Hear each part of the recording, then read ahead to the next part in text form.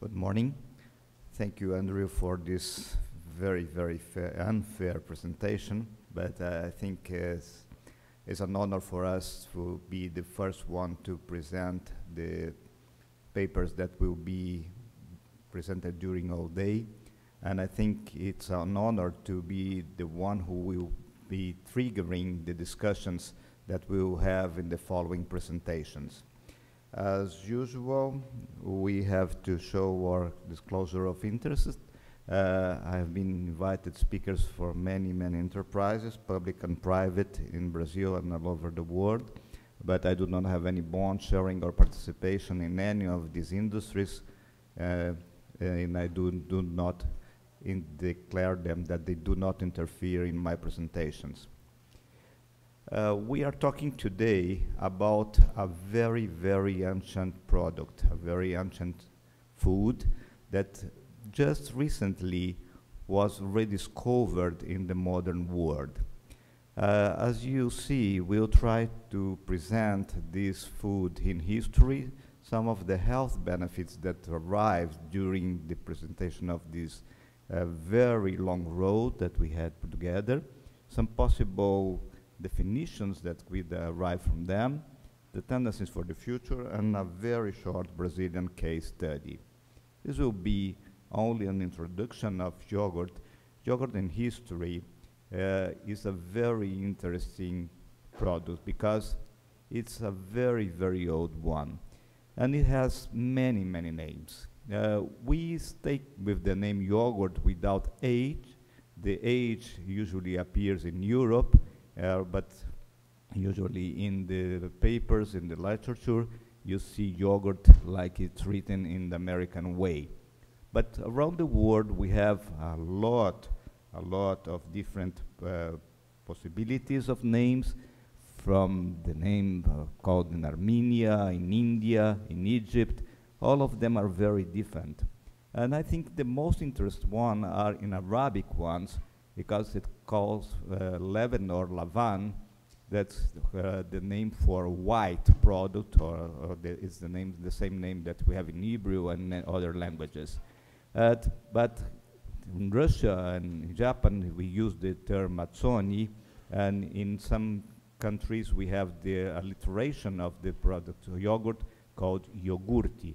But all of them are very similar and very modifications of the same product. So we can come forward. Where comes this word? The words come usually from one very specific kind of food. And this word comes from the very old Turkish strain. It's called yogurt, named to thicken, to curdle. And so the majority of these names that are associated with yogurt has the same properties.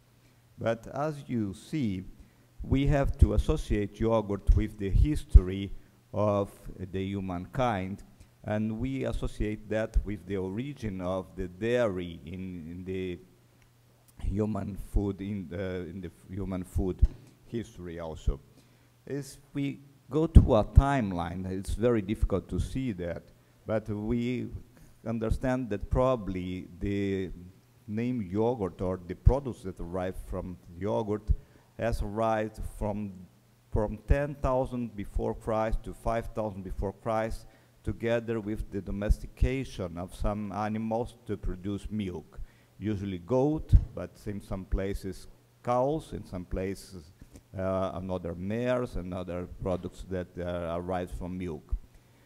Milk was very difficult to be used because it was sold very easily.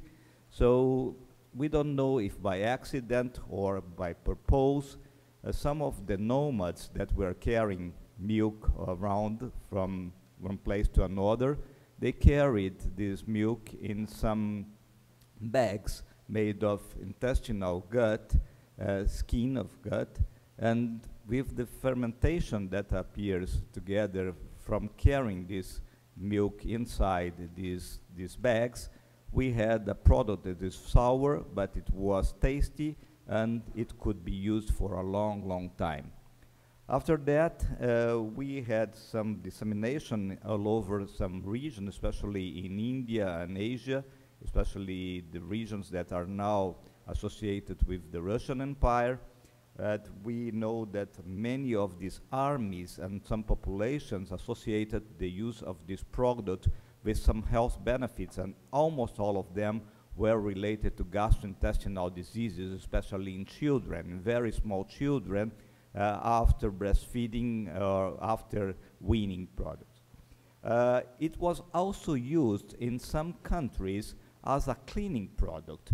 It's interesting because usually it was also as a cleanse to take out some species of problems that you had in your skin, so you can use, like it was used in milk for a very rich population, that when they were bathing in milk, they were using yogurt to clean the old skin that you have in your face. But it was only in the Roman Empire that Pliny, the elder, the famous historian, was the first one to write something about yogurt in paper that we have knowledge. So after that, they mentions that the barbarians used yogurt as a healthy product and it has many benefits. It was very well known in the Greek and the Roman Empire. But almost as a millennia appeared after that, and during especially this very, very long time, this product was used only in some countries, especially in Asia, in some parts of the Caucasus, so it's very unknown to the majority of the countries in the Western population. But wars appeared at the time, and some of the alliances that were very interesting around the story made that some Spanish armies, the Turkish armies, were allied in some of the wars, and so in the 16th century, some of the soldiers of Spain and some of the soldiers in the western part of the world used yogurt based on the influence of the Turkish armies at the time. So it was interesting because it was almost 1,000 years after the popularization in the Asian regions that the Western populations were aware that this product could be useful, especially for the armies, especially when they were facing a lot of diarrheas in the battlefields.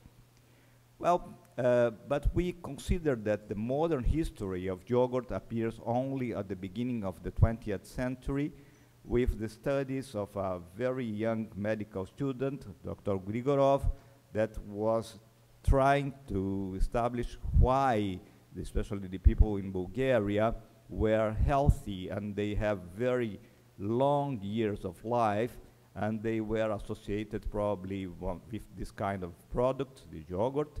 At this time, especially there, that was called bulgur, and we know that he was the first one to discover the yogurt bacteria, especially the Streptococcus thermophilus. But only at the beginning of the 20th century, with the studies of the Pasteur study, of the Pasteur Institute, together with the works of the famous Nobel laureate, the Professor Mechnikov, that we knew and we associated yogurt with bacteria and with some very interesting properties like health benefits for a long, long time. At only in the middle of the 30s that Isaac Carasso has the first trial of commercialization of this yogurt in pharmacies as a medicine, and running from the global war, the Second World War, he arrives in the US, and there he amplified his business in order to get some of the most famous history of the food industry around the world. We have the first factory in France in 32, in 41 the first factory in the US, but I would like to go back to Europe, and this small factory appears in the 20s, and they are allegedly patented the first yogurt in history. So they have the first commercial patent with this very difficult name that I think that you cannot read, and I do not dare to pronounce it because it's very, very difficult for us, but it's called something Mlankarna, so I don't know how to do that. So we have to understand why an ancient product used as a possible medicine for many, many, many centuries started to be utilized as a common food in Europe and US in a short period of time, only 100 years from medicine to a product that will be used for worldwide. Probably there are some health reasons around it.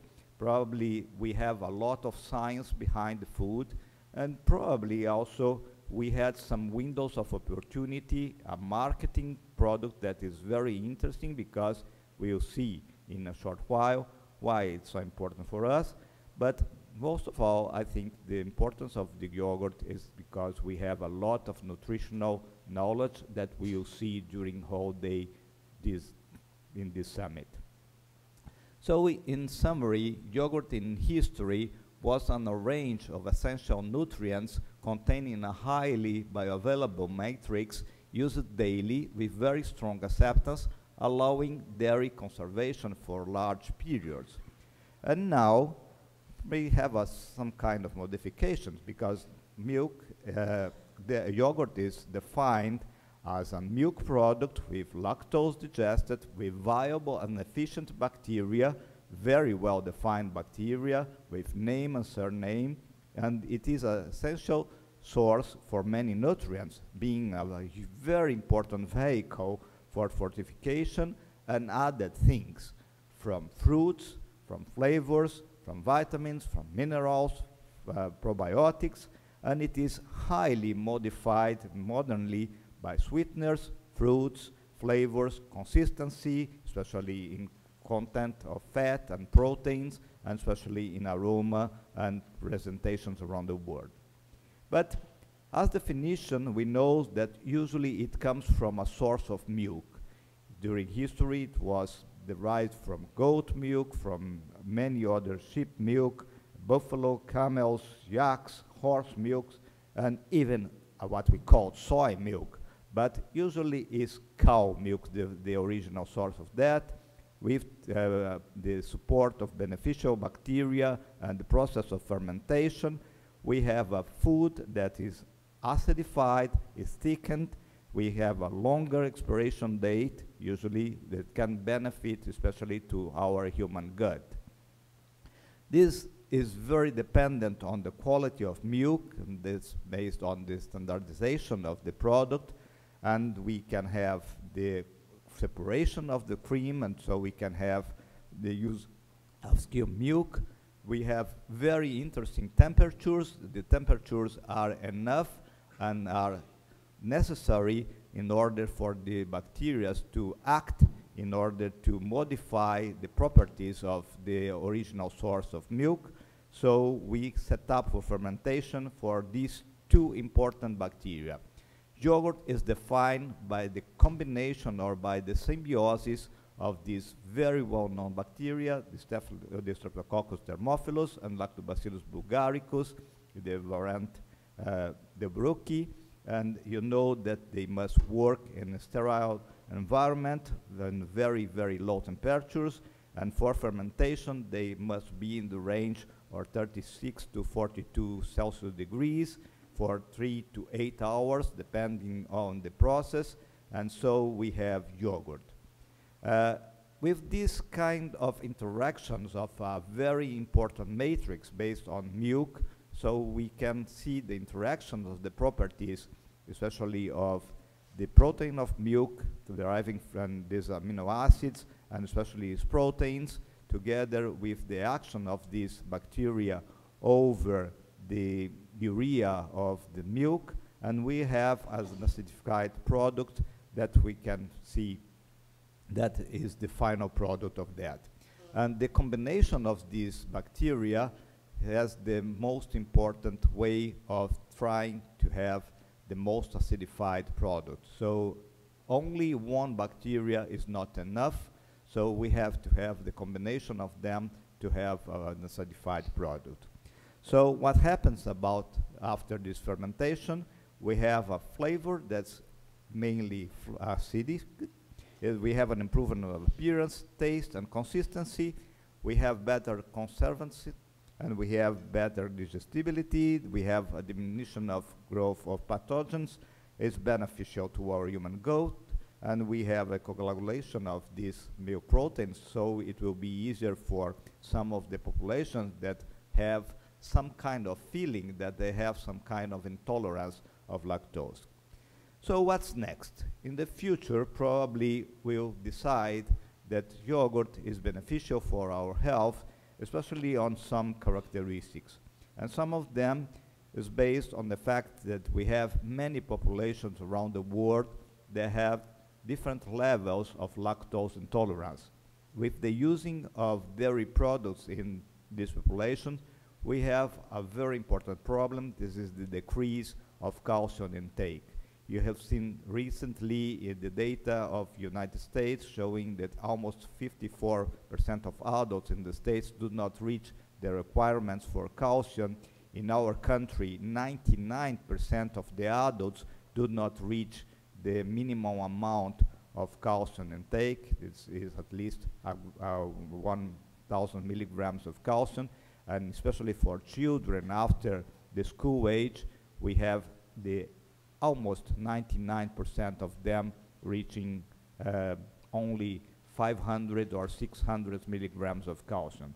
So these properties of yogurt could increase the calcium intake, and we have to decide today if we also can see some of decreasing on morbidities. That so will be all the theme of the presentation that will follow myself.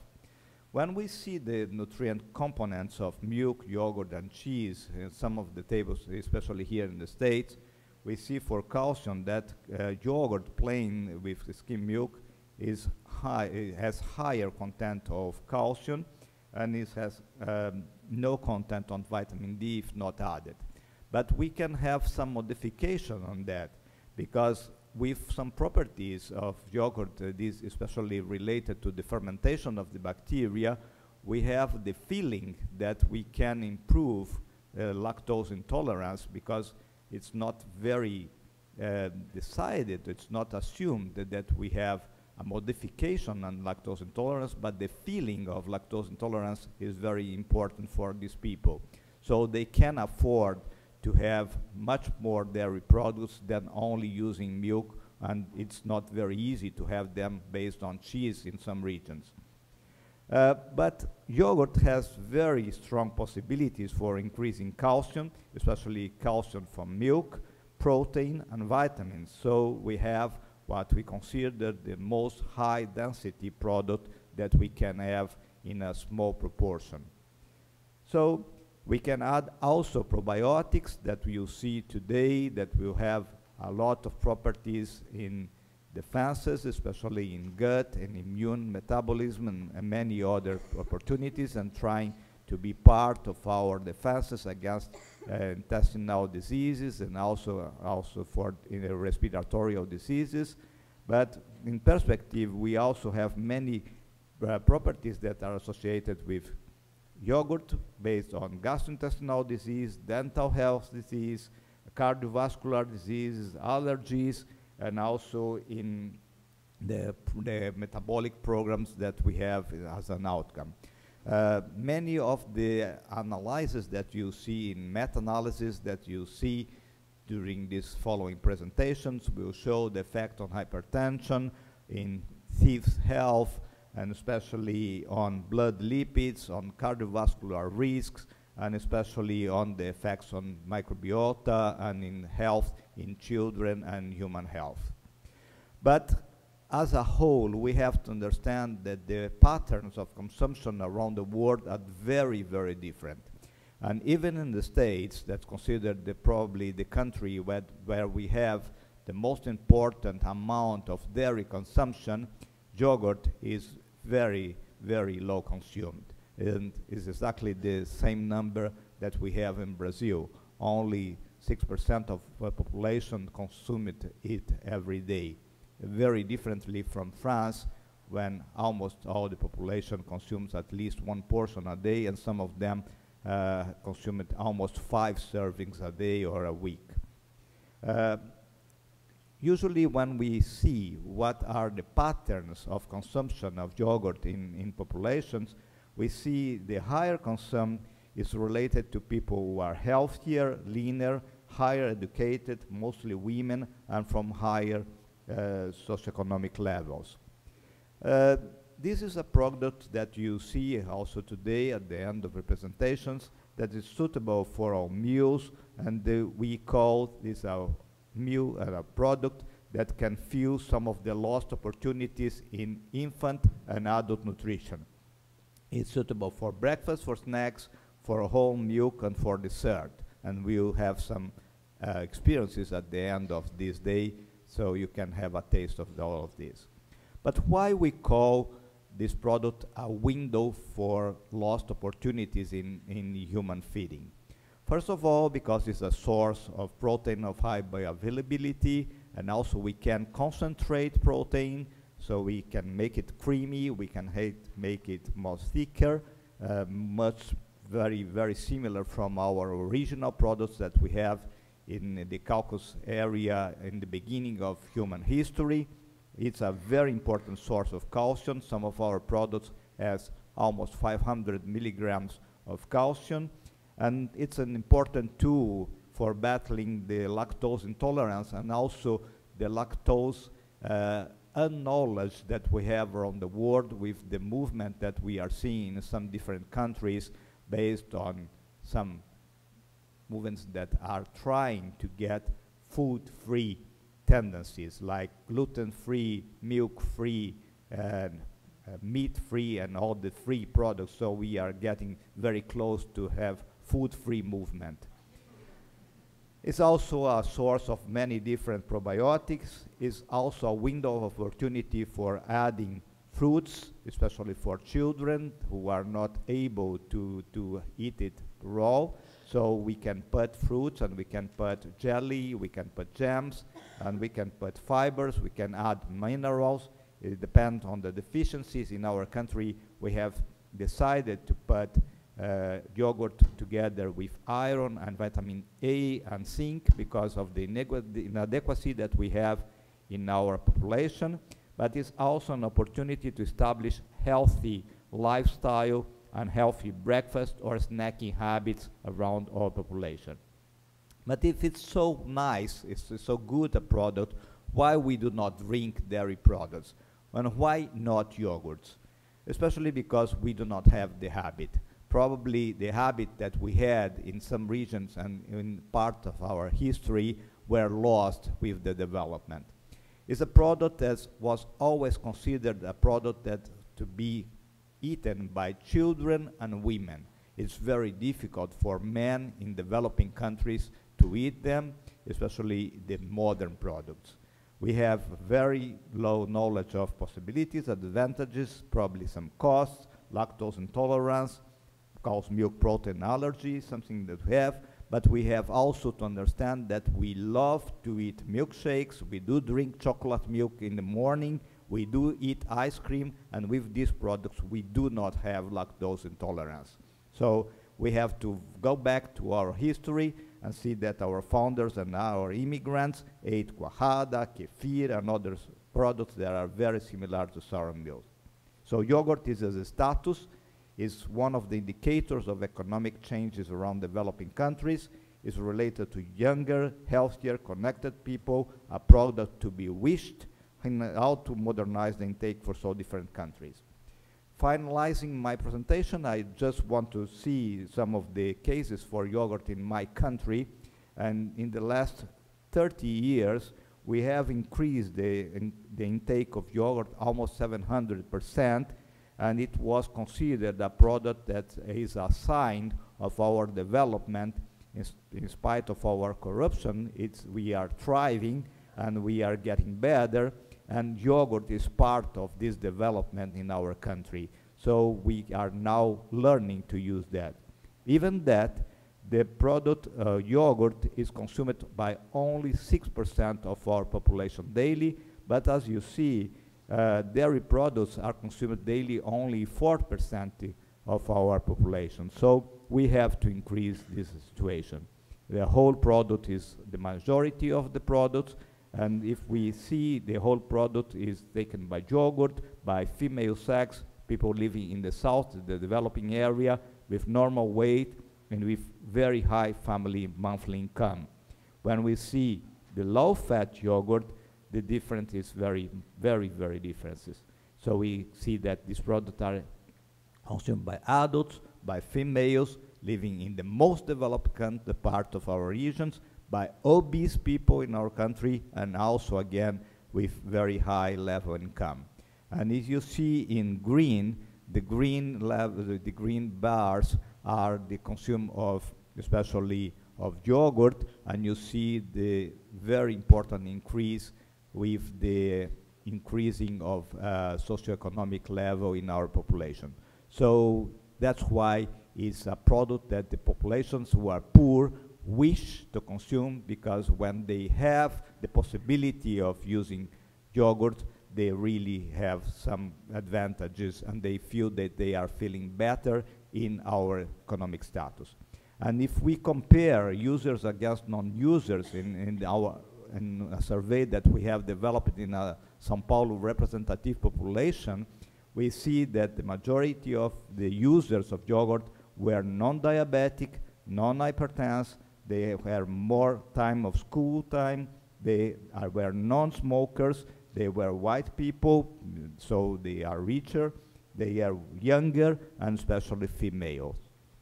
So we have the opportunity to increase dairy products a day for leading the possibility of preventing, of controlling conditions related to excess weight and obesity and weight management, chronic diseases that you'll see later. But yogurt could be a very important part of solution for these feeding problems, because it's a high density, low lactose product with high protein bioavailability, with very interesting matrix nutrient interactions. And as a part of solution, we can increase the amount of calcium, absorption of higher nutrients, and also a functional food with probiotics, new probiotics. But we have to remember that we eat yogurt because it's a pleasure. But how to separate yogurt from other dairy products is something that you see during the following presentations. So our hypothesis during this day is that users against non-users will have better or different lifestyles, so they can have probably higher frequency of foods with high density of nutrients like fruit and vegetables, lower prevalence of unhealthy behaviors like smoking and alcohol usage, higher levels of physical activities, using prevalence, higher level of using supplements, difference in morbidity, and maybe in nutritional status. But even if we do not find any results directly related to health, why not having a product one a day? Because it's a wonderful place and it's a rescue of anti-pleasures. So we had a long road from cuajada, from kefir, from bulgur to do the modern yogurt. So this road, we are repeating ourselves because we came from the ancient Turkey to the rediscovered modern Greek model, so the history always repeats itself. Thank you very much, and thank you for your time.